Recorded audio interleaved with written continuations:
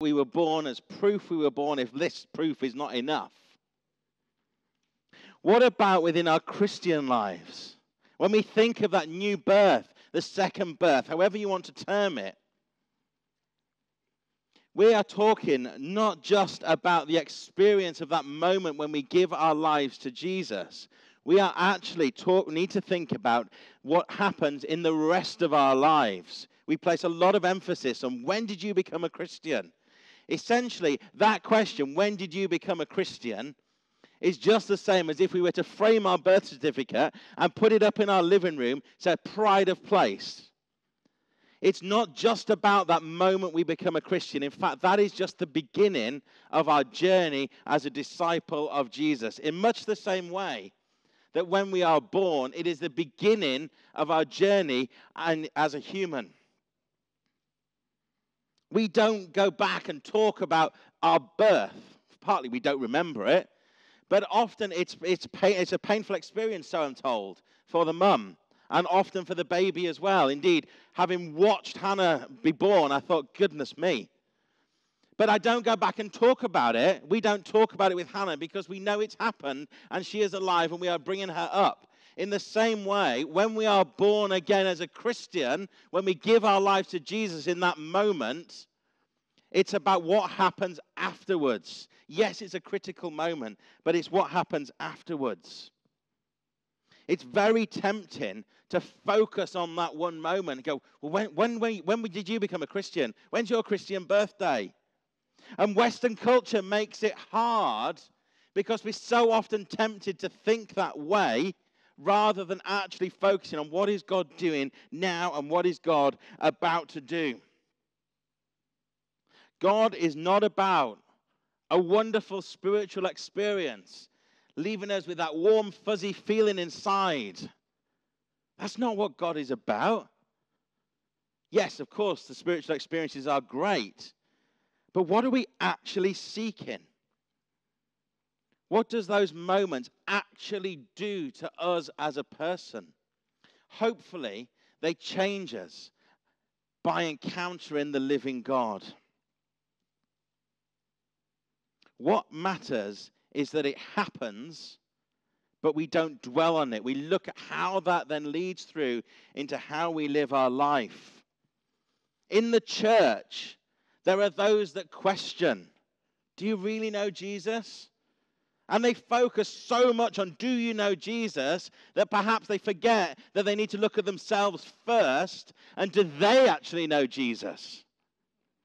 The church has become such a place where Jesus is left out of the equation, that the church has become the church of man and not the church of God. What we should be doing is not focusing on who knows Jesus. Do we know Jesus? Is he at the center? Of course he's at the center. He's at the center of everything.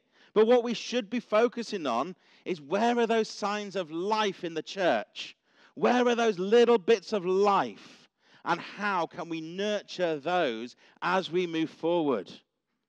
Because when we are doing that, we're looking to see where the Holy Spirit is at work, because that's God at work, it's Jesus at work.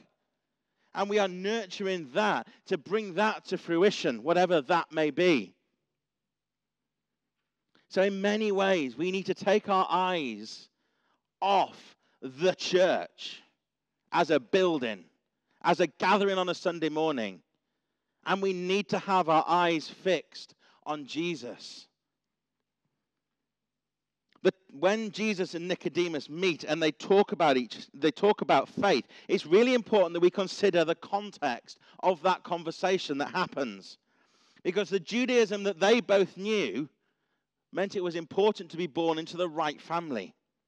For them, it was being born into the family of Abraham. Nicodemus himself knows the scriptures. He's a Pharisee. He's teaching the scriptures. But does he truly know Jesus? A couple of weeks ago, there was a conference here from the Diocesan Evangelical Fellowship. And the speaker was saying, actually, there are lots of people that believe in the Bible. He said the people who killed Jesus believed in the Bible. Obviously, it wasn't as the Bible at that time, but the Hebrew scriptures as it was. But the problem is they didn't know Jesus. It's not enough to just say we believe in this book. We have to say we believe in this book because we believe in Jesus. For us as Christians, we're not born into the family of Abraham as such. But when we give our lives to Jesus, we are born into the family of God, which is the best family in heaven and on earth, because there is nothing that can destroy that family. We know all too well in this society that family life is under pressure, that family life is troubled, that family life is divided, that things go wrong, relationship breakdown. All of that happens in a family. Now, yes, of course there is relationship breakdown in the church. I know that. Just look at the Church of England at the moment. But we, as the family of God, are united by far more than blood. We are united by the Holy Spirit. The Holy Spirit dwelling in each of us, which enables us to proclaim Jesus is Lord, to give us access to the Father. We are united as a family, bringing the best out of each other, seeking each other's gifts to see what is it that you can give to the church? What is it that you can give? What is it that you can do to nurture your faith and nurture your relationship with God, Father, Son, and Holy Spirit? And it's about knowing that we are not all the same. We are not all called to stand up here and preach. We are not all called to stand at the back and run the tech. We are not all called to make the tea and coffee. We are not all called to the children's work. We are all called to whatever it is that God is asking of us. A few years ago, Charles gave me a book all about saying we need to nurture the gifts that we have because we already have in the church what we need to grow and nurture as a church. One of the testimonies in that book talks about somebody who had, I think it was a minibus, and he started going around and collecting people to bring them to church who couldn't get to church on their own. And I think by 2 or 3 years later, they had a whole bus or a couple of buses to collect people to bring them to church. All because somebody said, I've got a minibus, what can I do? Hang on, that harks back to a few weeks back. What outrageous thing is God asking you to do? What have you got in your possession at home? What do you own that actually you need to start using for the glory of God? What is it that the Holy Spirit is saying to you? Well, yeah, you know that thing that's at the back of your cupboard gathering dust? Well, actually, if you bring that out and use it, I will use that for my glory. Jesus talks about the Holy Spirit as the wind that comes. We don't know where it's from. We don't know where it goes. In many ways, our prayer should be that the Holy Spirit comes as the wind or as the fire and disrupts our lives. The Holy Spirit needs to come and disrupt all of our neat little paths of life of knowing this is my life, this is where it's going, this is what I know. We need the Holy Spirit to come and either burn it or blast it away with the wind. Because the church has become too much about what can we get from it. Is it right for me? I was put onto a book by Nigel called Set Me on Fire, and I'm just going to read a short part of this. It says this. It's this Jesus who we read about in the Gospels. I recently, that's the author Malcolm MacDonald, recently read through the whole New Testament in bigger chunks than I have ever read before. Something that struck me powerfully is how costly living out the Christian faith really is. In Britain, we spend our lives seeking safety, ease, and comfort, yet the church I read about in the New Testament ran towards sacrifice, servanthood, and risk. What is our goal in life? Getting our needs met or laying our lives down? We've somehow squared a circle that allows us to avoid any sacrifice that seems too extreme or too costly. Some Christians can't even commit to coming to church to meet their family, more than once every few weeks. That's quite, it smacks you right in the chest. Is our church about taking risk? Is our church about living our faith? Or is our church about coming for our own needs to be met? Jesus, when he is talking to Nicodemus, is telling him about the Holy Spirit. It's setting up the rest of the gospel. Because the baptism, when we become a Christian, we receive the Holy Spirit. It is new life bubbling up from within us. And as we explored Leyton Hall in Ephesians, we are continually filled with the Holy Spirit, which is not a one-time thing. Be continually filled. It's a present tense. It's something we need to keep doing to be filled with the Holy Spirit so that we can nurture that new life and become more and more like Jesus, and so that the church reflects Jesus and not ourselves.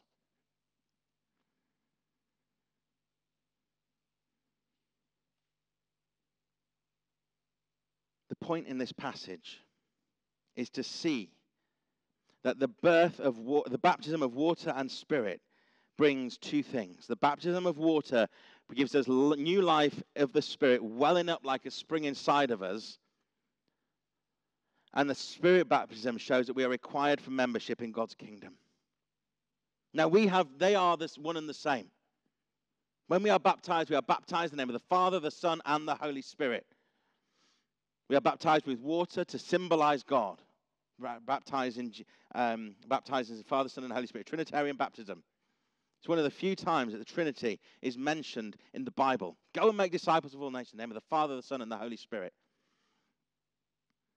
It is required for membership in God's kingdom to receive Jesus Christ, to receive the Holy Spirit, and then to know that we are part of that family by receiving the Holy Spirit. We can't get into the kingdom of God without the Holy Spirit dwelling in us.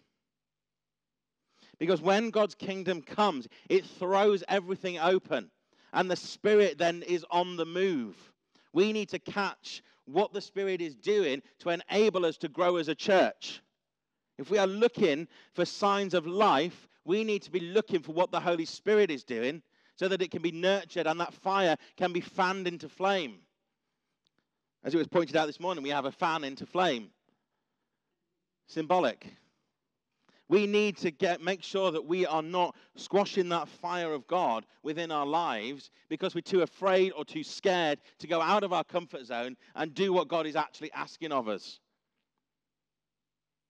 So my second question this morning, perhaps it's a deeper question than how do you know you're born.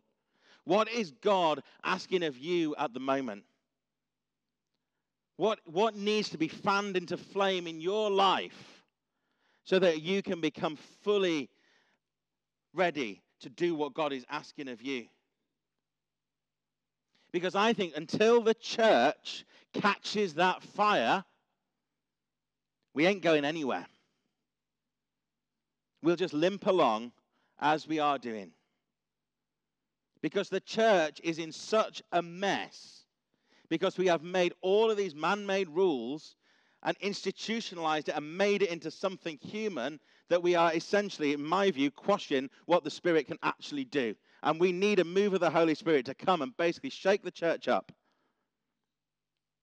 We need picking up, shaking up, getting rid of all of the rubbish that we have put into the church and allowing the Holy Spirit to say, this is what the church should be like. The church of servanthood, the church of risk, the church of faith, not the church of lovely songs. I know it's sometimes a good talk and all the fancy lights and tech. If we're not going to listen to that, then we're not ready for what God is going to do. So are we feeling like we're on fire for God at the moment? Or are we feeling a bit flat, if we're honest, and just going through the motions? It's Sunday, we go to church. What needs to happen to get out of that place of feeling flat, to be into that place where we are full of the Holy Spirit? What do we need to do? It's quite simple. It's quite simple. We need to ask God for more of the Holy Spirit. We need to ask God to be filled with the Spirit once again. We need to ask God to set his church on fire. And when I use church in that sense, that means me and you. It does not mean the 4 walls, or 8, because I think we're an octagon, aren't we? Or whatever, however many walls we've got here. It means asking God to ignite our passions within us that can be used for his glory. That's part of the conversation, I think, between Jesus and Nicodemus. He's essentially saying, leave behind what you know, because God is about to shake things up. God is about to do something. Of course, we know that a few years later, Pentecost happens. We celebrated it last week. We know that the Holy Spirit is poured out on all of us. If we can have that slide up, Emily. It's part of of God's plan. If we look, now this is, I think, from J. John.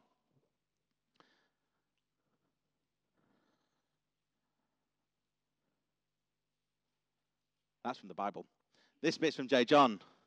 If Christmas is God with us, Easter is God for us, Pentecost is God in us, the Holy Spirit, Trinity, which we celebrate today, is us in God. But we need to go through Pentecost to receive the Holy Spirit so that we are part of the family of God. Now, I'm not one for icons in the church, but there is one icon that I really, really like, and it's Andrei Rublev's The Trinity. It is a table with 4 sides. There are 3 people sat at the table, Father, Son, and Holy Spirit, and there is a space on the other side of the table. And the purpose of the icon is to say that actually that space is for us to go and join in with what God is doing, for us to go and be part of the Trinity, because we are made in his image. We are made to be relational. God is relational. We're relational. We need to be in relationship with God. Father, Son, and Holy Spirit is who we celebrate today. Yet in the church, we focus too much on the individual characters of God and not focusing on who God really is. So I guess, are we willing to leave behind our ideas of what the church should be? Are we willing to allow the Spirit to come and disrupt us? To allow the Spirit to come and shake us up so that the church can become something that Jesus wants it to be? A place where we come as a family to receive from God, to be fed on his word, to then be able to go out and make a difference in the nation. I long to see the nation healed. I long to see the nation come back together. I long to see a move of God in this nation. But it's got to start somewhere. It's got to start with those of us that already know Jesus, that already have the Holy Spirit dwelling in us. And whilst that seems a big dream, we're told, dream big, be outrageous. As Paul tells us, God can do far more than we can ever ask or imagine. It is not beyond the realms of possibility that revival could break out in this land, and it starts right here in Christchurch. It could happen. It might not happen. It might start somewhere else. It might not, and probably won't even start in a church. Because the church is so messed up. The church is so human-orientated that we've lost sight of what we actually do when we gather here on a Sunday. We have lost sight that we gather here to worship God, not just to have a nice time and leave with that warm, fuzzy feeling that I mentioned at the start. We don't just come along to hear something hopefully inspirational and then go out and do our own thing. We need to come to church to be filled up, to then go out and make a difference. And if we're not going out to make a difference, we're getting something wrong. And that is another reason why, as a church, we are going to start embarking on this season of mission and actually getting out into the community and doing stuff so that we are the visible church and that people see who we are, that we're not just a building ideally placed in the community, but actually that we are a church who cares for the community. Why do we care for the community? Because we love Jesus, because we have the Holy Spirit living in us. And when we are in that mode, going out into the community, God will respond. We will have to put ourselves in places we don't like. We will have to push ourselves outside of our comfort zones. We will have to do things we never dreamt possible. So we have to have faith. Because God will use each one of us for his glory. God will use each one of us when we go out there, even if we don't see any results. We might have just planted that mustard seed. Because remember, it's not about the results. It's not about getting all of the community to come and gather in church. It's about showing people out there who the person of Jesus Christ is, who God the Father is, who God the Holy Spirit is. Because he's all interconnected. The world is in need of a father. I was sharing with somebody this week that wonderful scene in the shack when we've had God the Father represented as the motherly figure. And then it comes to something really difficult, and Mac wakes up and says, "You've changed today." He goes, "Yes, Mac, because today you need a father." We need to rediscover God as our Father because the world needs to know that our Father is trustworthy. We need to rediscover God the Holy Spirit and not just think that's something for those people to deal with, to do. Because the Holy Spirit is here. The Holy Spirit is moving. And we need to rediscover God the Son who went to the cross and died for us, who wants to have a relationship with his world. People need to know that they need the Holy Spirit. What they're searching for out there with things like the occult, with addiction, is trying to satisfy a need that will never be satisfied by anything of the world. It will only be satisfied when we know the Holy Spirit, which is through knowing God. So if we want to bring a change, we need to be filled with the Holy Spirit ourselves so that we can go out and do what God is asking of us.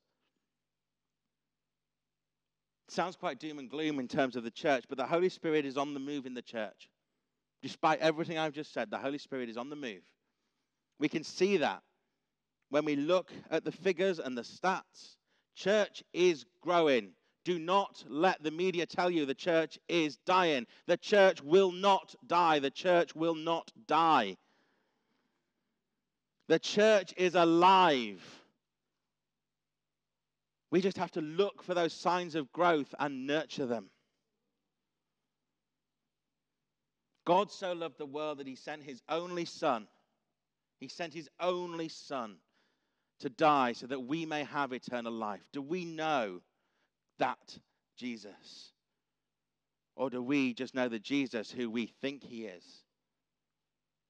The Jesus who we read about in the Gospels. Do we truly know who Jesus is? Are we filled with the Holy Spirit, ready to do all that God has for us? Let's pray. Father, as we celebrated Pentecost last week and the pouring out of your Holy Spirit on your disciples, we pray for a fresh outpouring of your Holy Spirit now. Pour out your Spirit on each one of us, Lord. We pray for more of your Holy Spirit than we've known before, so that through that encounter, through the Holy Spirit living in us, we come to know Jesus for who he really is. And that we come to know you as our Father, who is trustworthy, who will not let us down, who will guide us through the difficult times of this life. We worship you, Father, Son, and Holy Spirit, as the Holy Trinity. Come and fill us and take us to those places we never thought possible. Set your church on fire once again with love for you. Set our hearts on fire with love for you.